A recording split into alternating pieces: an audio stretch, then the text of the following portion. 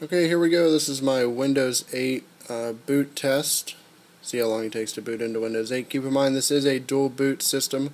AMD quad-core, AMD Athlon 2 X4640 with 8 gigs of RAM.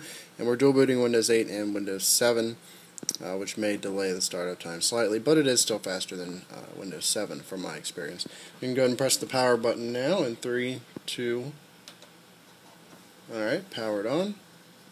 Please excuse the shakiness of the camera. I am recording with my iPad.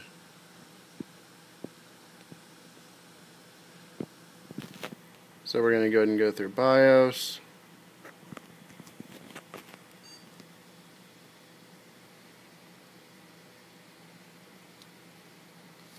And our beginning Windows screen.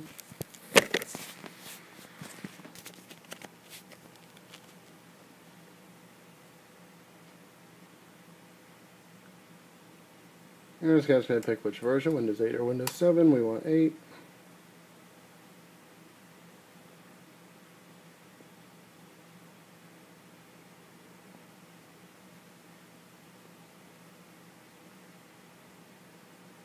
And then we get this screen where I can put in my password.